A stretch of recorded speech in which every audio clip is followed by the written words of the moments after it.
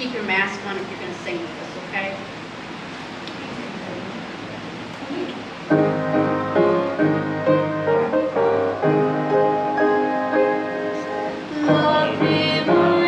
Love's excelling.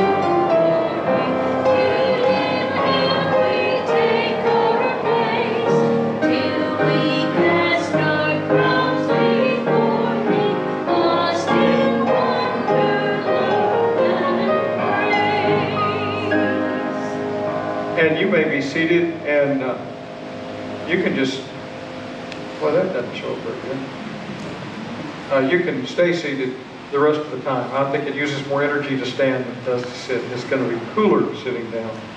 So, yeah, that doesn't, y'all won't be able to read this. That's okay. Johnny, just bypass it and go on to a black screen, and I'll read the scripture to them. Oh, can you see it? Yeah. Kind of, sort of. It's bigger than your screen. Bigger than my screen? Okay. That's the story of my life. I'm reading this morning from the guy from the Old Testament, from Joshua. Then Joshua gathered all the tribes of Israel to Shechem, and some of the elders, the heads, the judges, and the officers of Israel, and they presented themselves before God. And Joshua said to all the people, "Thus says the Lord, the God of Israel, long ago your ancestors, Terah and his sons Abraham and Nahor, lived beyond the Euphrates and served other gods. Now therefore revere the Lord and serve him in sincerity and faithfulness.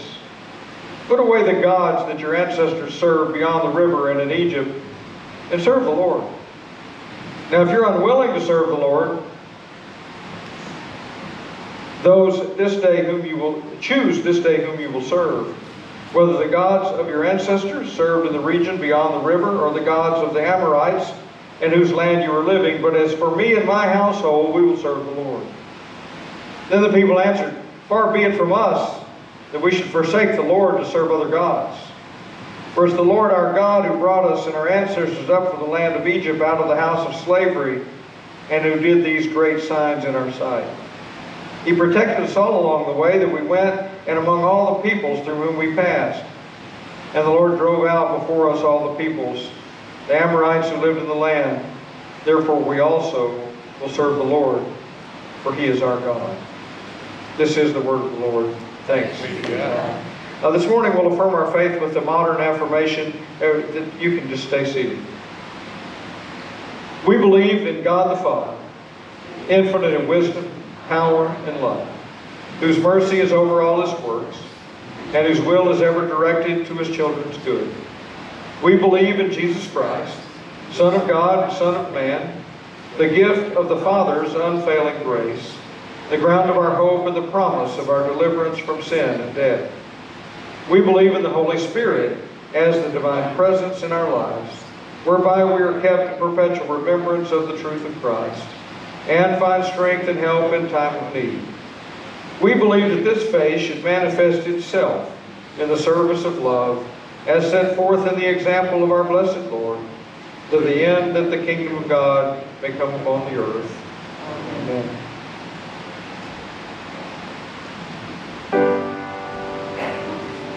Glory be to the Father, and to the Son, and to the Holy Ghost, as was in the beginning, is now, and ever shall be, world without end. Amen. Amen. As we prepare to pray together, let's sing Every Time I Feel the Spirit.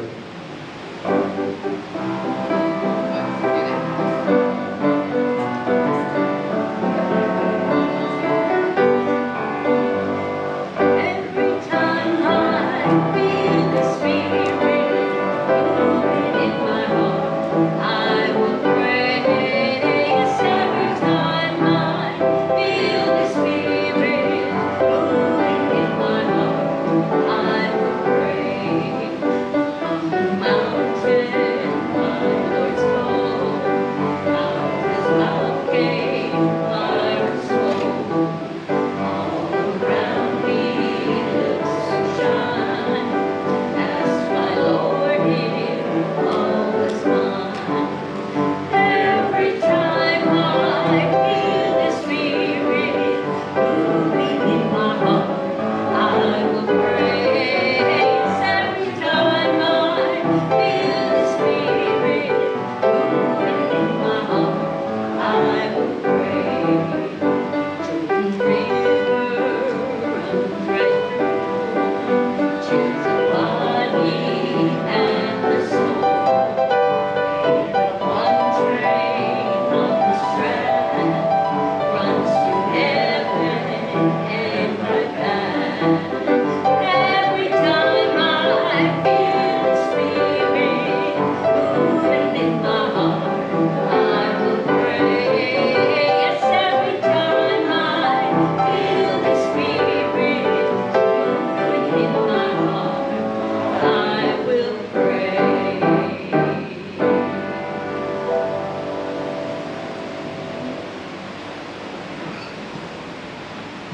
Let us pray.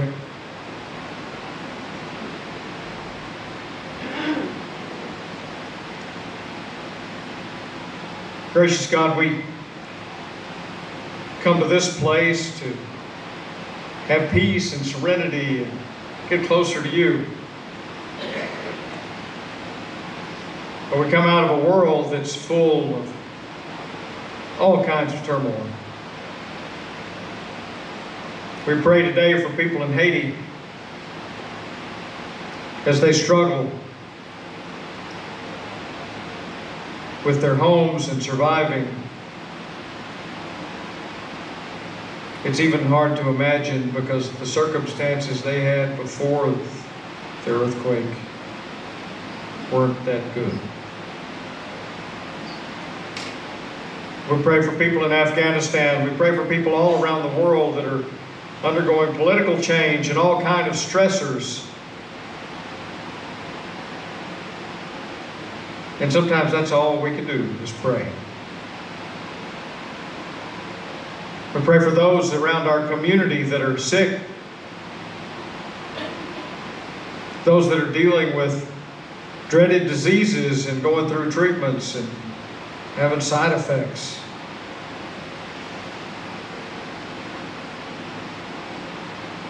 God, we pray for healing. And yes, sometimes that is physical. And many times it begins with spiritual healing. We confess that we need that kind of healing.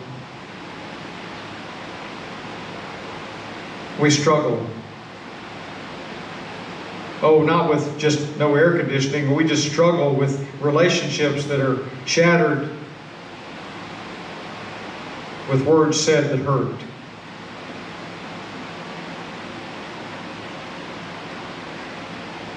So we don't know where to turn except to turn to you. So today we pray for change, for people to become more aware of your Spirit, to the Christian community to be more unified and less fractured, for the power and the glory and the words of our Lord and Savior to actually have an impact on our hearts first and on the hearts and lives of others. We think about Jesus, His coming, His death, His resurrection. And when we pray, we think about the way He taught us to pray when He said, "Our Father, who art in heaven, hallowed be thy name. Thy kingdom come. Thy will be done on earth as it is in heaven. Give us this day our daily bread, and forgive us our trespasses, as we forgive those who trespass against us. And lead us not into the temptation, but deliver us from evil. For thine is the kingdom, and the power, and the glory forever. Amen." So I know this is going to make you really happy, Ann, but we're only going to sing 2 verses of this next song. So we'll make it the first and the last, okay? Only 2 verses to begin with. No, there's 4. Not fair enough. Yep. I'm looking at 4 right here in your hand. I might be wrong. No, you're never wrong. I am wrong. Anyway, we're going to sing this song. It's called Serenade Summer Long. We've sung it before. It's an easy tune. Just bear with us and we'll get here.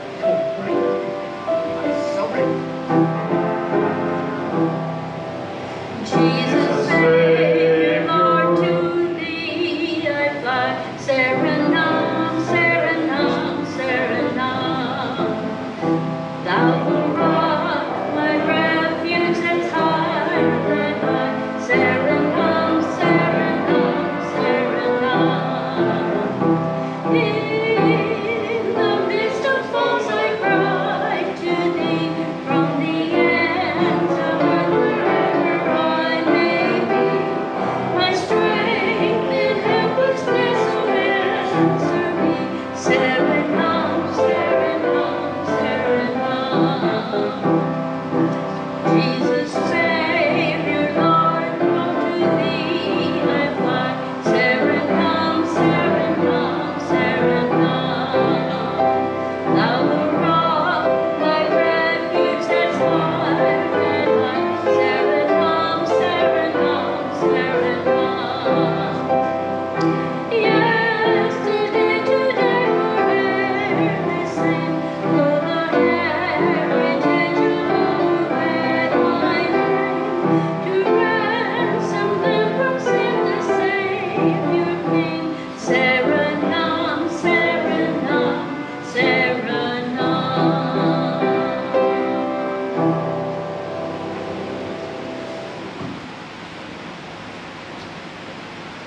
I told one of my preacher friends that our air conditioner had failed. He said, "Must be time for a hellfire and brimstone sermon."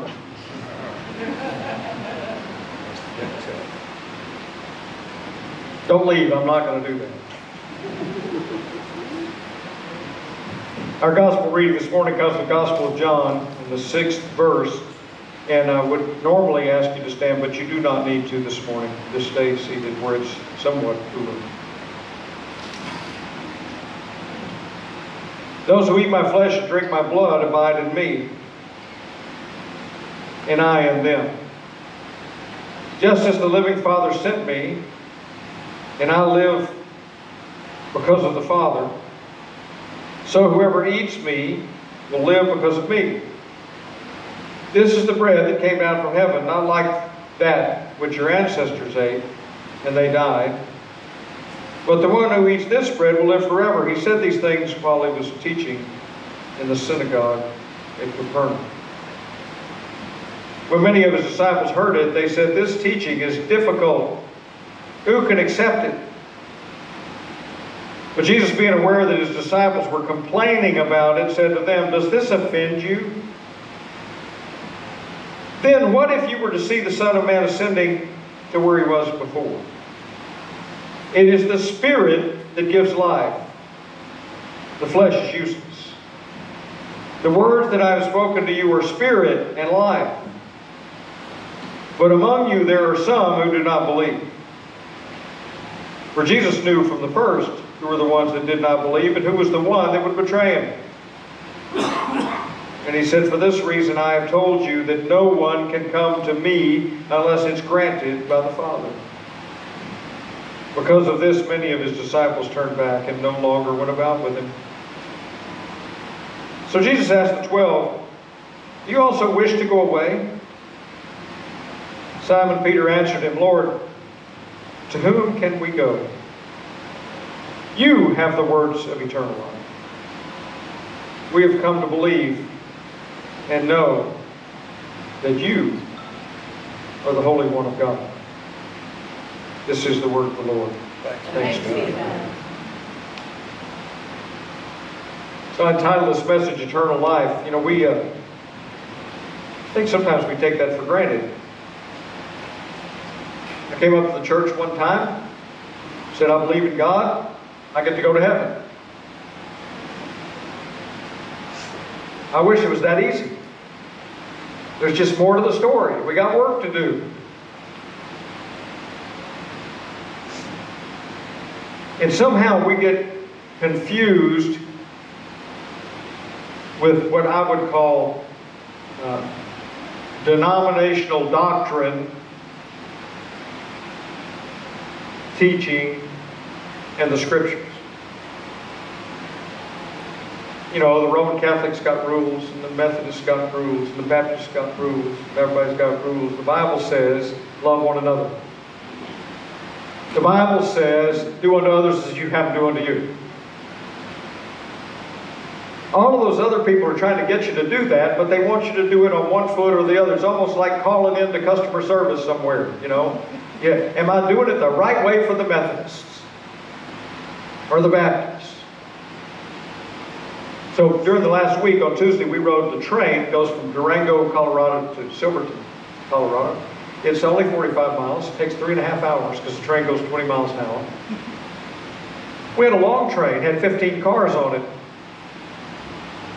For an air gauge railroad, that's a lot because the curves are there. So we had to have 2 engines to take us up the mountain. So there was 2 smokestacks up in front of them. And so I'm sitting next to this guy, and we were in a parlor car, so we had tables and a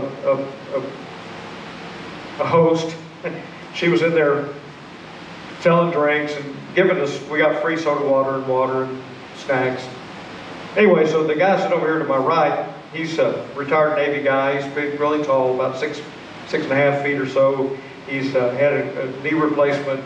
He doesn't do well standing up on a train that's doing this for the whole time. So we got to talking, and he said, "I just love this train thing because we can talk to people. It's not like being on an airplane where you just don't talk to people." I said, "Yeah, I don't really like being on an airplane and talking to people because once they find out what I do, they want to talk about what I do." So I usually just keep my mouth shut, sit by the window and turn and look out the window. "By the way, what do you do?" That's why I'm a preacher. "What kind?" I said, "Well, not a very good one." No. What brand? Brand. Methodist. Now his wife chimes in. "I grew up Methodist." That I knew this was fixed to go downhill somewhere. But I'm now Church of Christ. Ed over here, they might watch this someday, so I have to be kind of nice. Ed over here says, "I'm Roman Catholic." We've been married 42 years.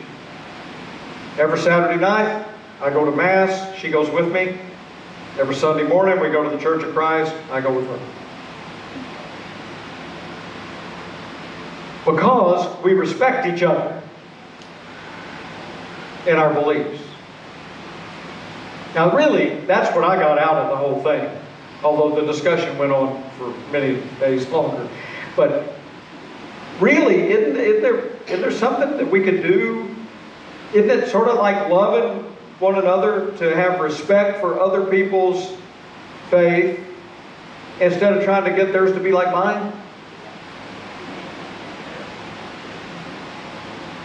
And so if we can start to have respect for other people's faith, then maybe we can get together because they might respect ours, and then we can accomplish some good to change the world. Because I don't know about y'all, the world needs to be changed.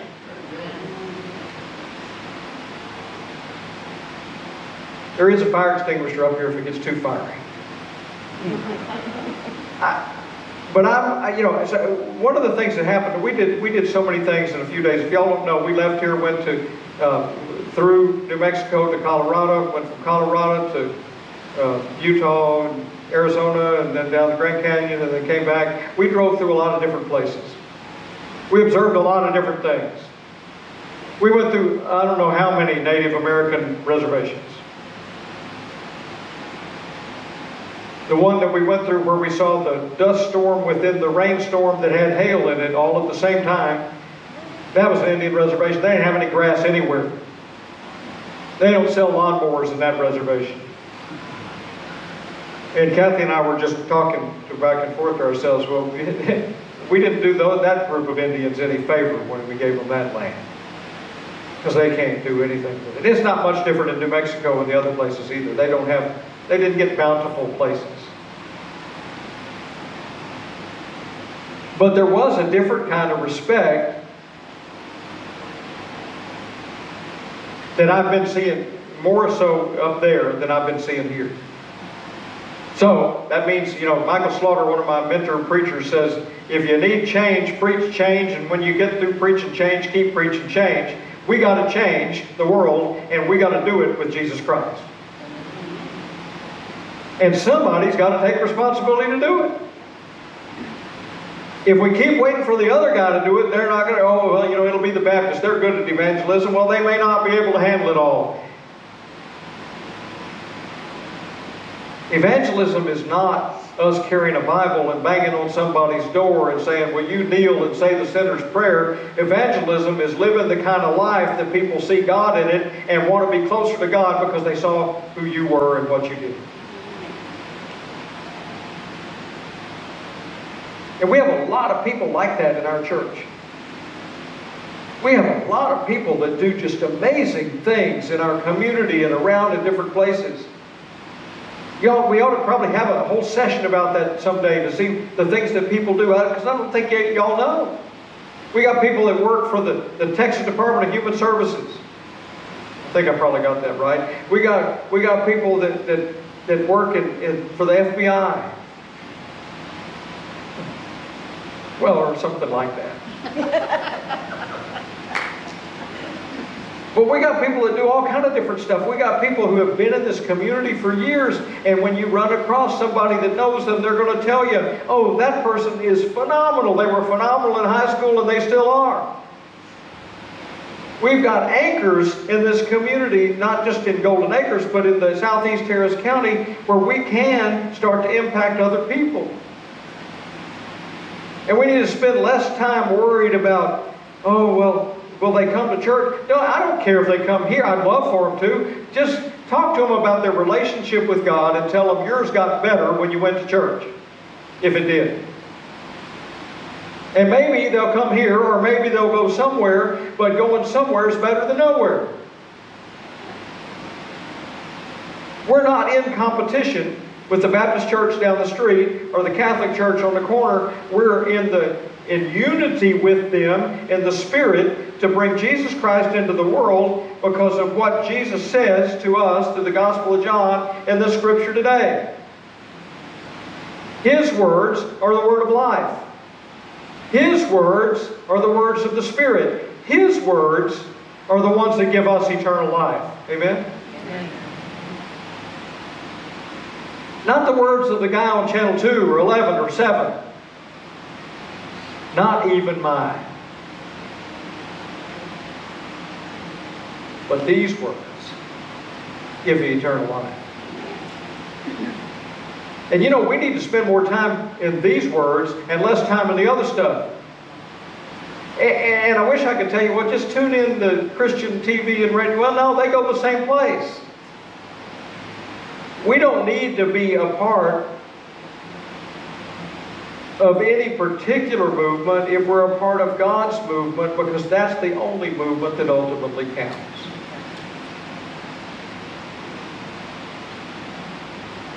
I appreciated this couple because I've known so many couples that when they don't go to the same brand church, they just don't go at all.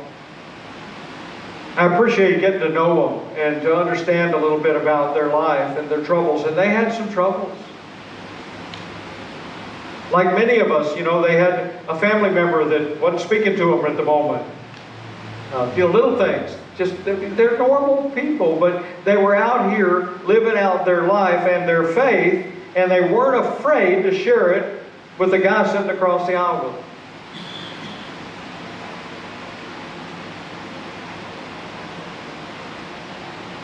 I'm always impressed by that. Especially when it happens and they aren't talking to me because they found out I'm a preacher. They decided that I probably wasn't going to hell, though. So, and it was a good discussion.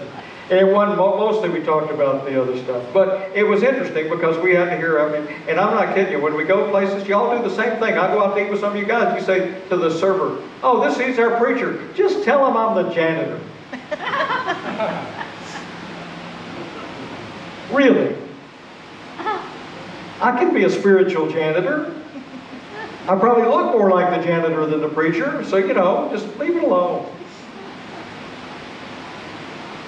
This passage of Scripture, though, has some interesting words in it, and I think without paying attention to it, we might miss it. I've often wondered what happened to it. You know, on the Sundays when we do communion, and in the United Methodist Church, we absolutely know that the bread continues to be bread all the way through communion, and that the grape juice or wine continues to be grape juice or wine all the way through. We know that. But if you listen to the words we say, this is the body of Christ, this is the blood of Christ, right? Can you imagine the look on a first time going to church, never been to church in their life? They walk in and they hear this scripture where Jesus says, if you don't eat me,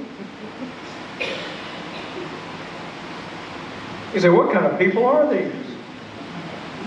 And I think that's what was going on here with these other people. Because what he was saying, you don't get it. Flesh is not important. What I'm talking about is, are you eating the spiritual words that I give you? Or are you filling yourself with the spiritual words that I give you? That's the one that leads you to eternity. Flesh is not important.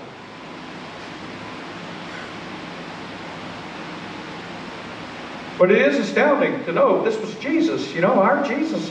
Because of this, many disciples turned back and no longer went about with him.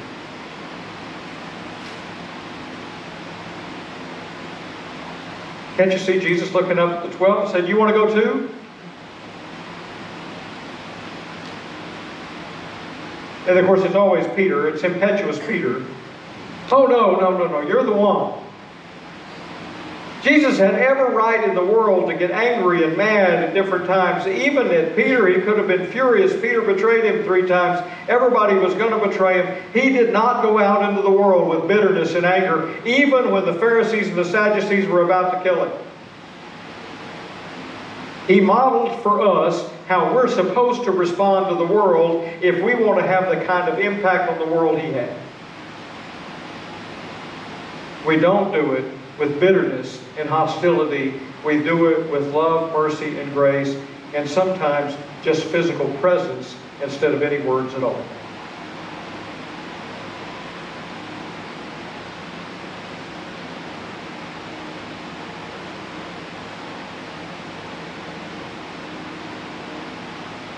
I don't know how many of y'all have ever said, thought, I wish we could have the good old days back. And I always laugh about that because the good old days I lived in, it was hotter than it is in here now in church. Couldn't wait for a fan to come around and aim at us. We were all wearing suits, so that was worse. As we drove down Road 66, if you hadn't seen the pictures, I stood on the corner at Winslow, Arizona. And I did see a girl in a flatbed Ford pickup.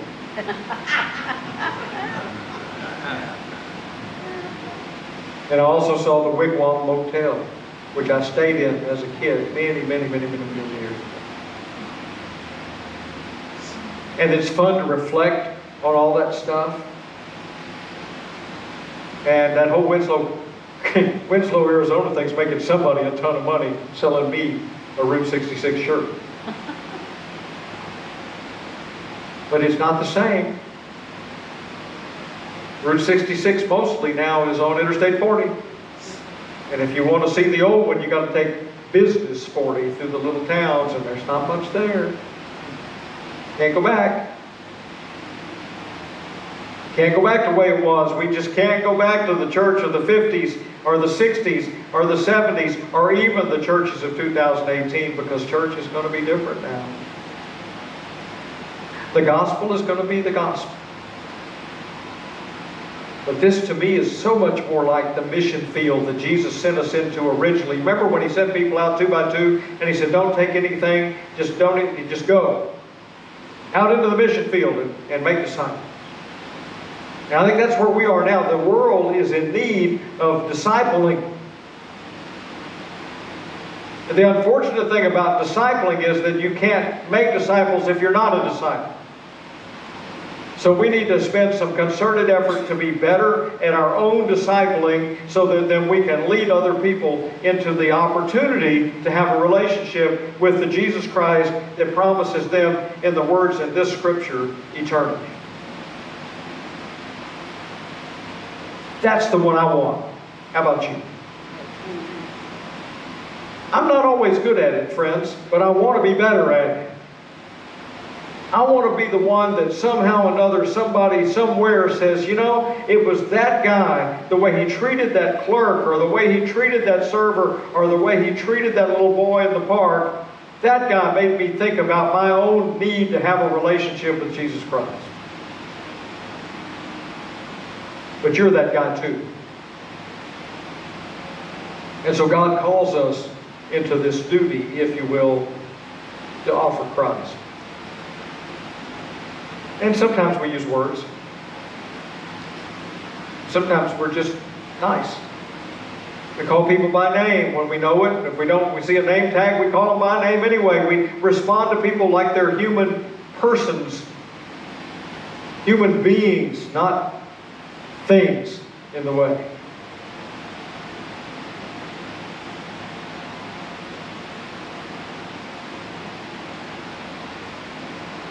We were standing on the corner in Winslow, Arizona, and a young man came up to me. His name was Kevin, Johnny. And he says, would you take my picture? In his wife or girlfriend, whatever she was. I said, yes, would you rather me use your phone so you'll have the picture? That was supposed to be funny. He laughed. So I took his picture, he took our picture, we hung around for a little while. He was from New York. This is when I'm trying to practice a little bit of what I preached to y'all. I could have just said, thanks, buddy, and moved on, but I didn't. I said, what's your name? My name's Jack. His name's Kevin. I have no about his last name. Where are you from? I'm from New York. We're from Texas.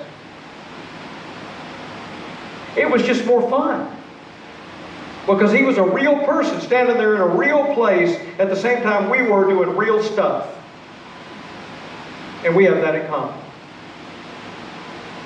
And you know what? We'll always have had that in common for that moment. I think we should cherish those moments. Every moment. Every day. Sometimes the doctors call and give us results we didn't want. We don't want to hear them, but we got to. Sometimes the world makes decisions and goes into places we're not happy about it. We don't want to hear it, but we got to. See, the problem is God gave us free will. Within this book are all the things necessary for our salvation. And we need to hear it. But God's not going to make us. He's not interested in forcing us. It's your own free will.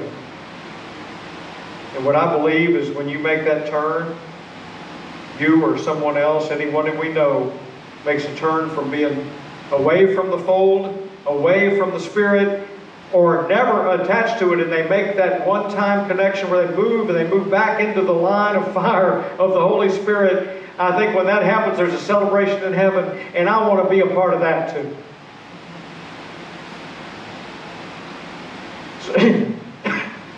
So we do have a choice and free will.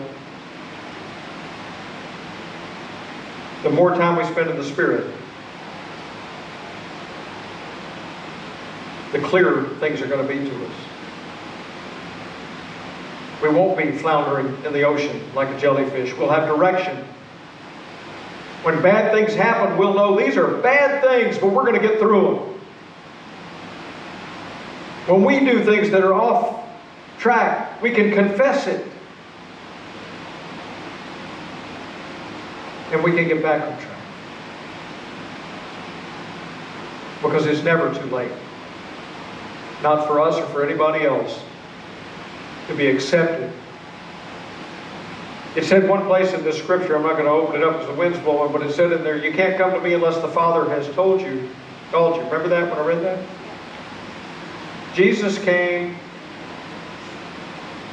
Emmanuel, to be God with us. That's everything. The Father has called. It's not a matter of God's calling us, it's a matter of our awareness of God's call. So today I just want to tune the frequency in a little bit better for you. God is calling you to be God's people, adopted, chosen, selected into God's kingdom, so that we can live out those words we say every week in the Lord's Prayer.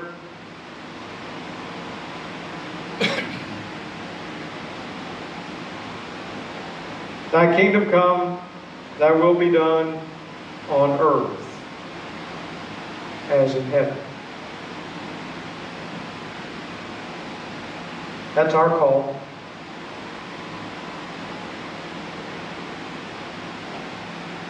What's our answer?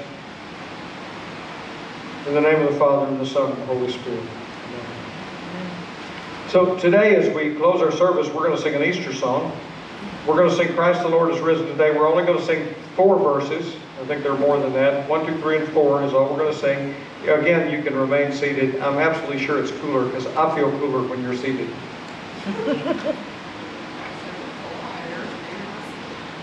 And I was in front of my fan until I was tripped over a while ago and I messed it up. Now it's going back on.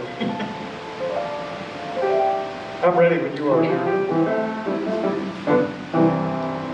Christ the Lord is Risen today. Hallelujah.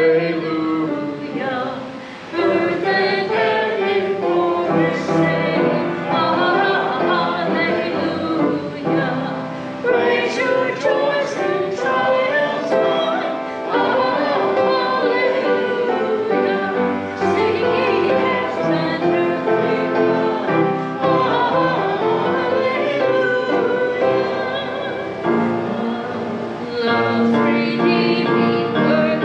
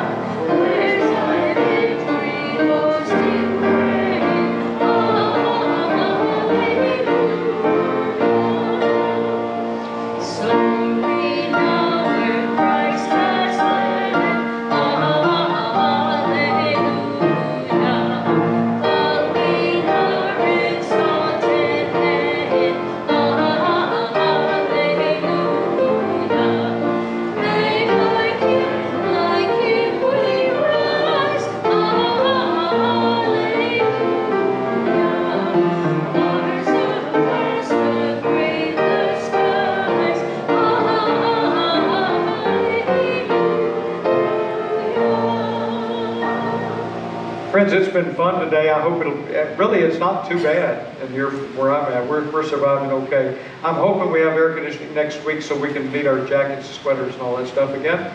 I hear about that too. So I want to tell you, we don't pass an offering plate right now because of the COVID stuff. There is a basket in the back. We gladly accept your gifts, tithes, and offerings there.